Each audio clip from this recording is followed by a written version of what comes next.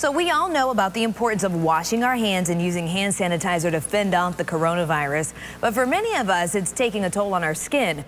New this morning, our traffic anchor Sarah Finney went to an expert for advice. Hey, Sarah. Hey, Jasmine, I don't know about you, but my hands, they haven't been pretty cute lately. So some dermatologists say they've seen an increase in patients complaining about dry, cracked, and reddened hands. But there are some simple steps you can take to prevent that.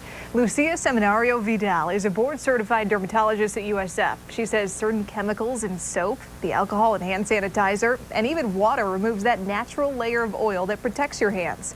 If given the choice, opt for hand washing with a mild or hypoallergenic soap rather than using hand sanitizer.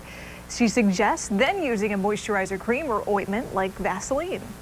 Anything that you like, that you feel feels good in your hands and that you will use it.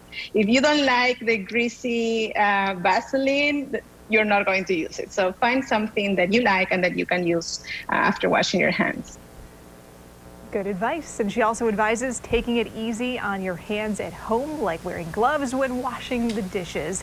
And if you're already badly dry and cracked, avoid using hand sanitizer and schedule an appointment with a dermatologist. They can provide something a little more strong. Back to you, Dia.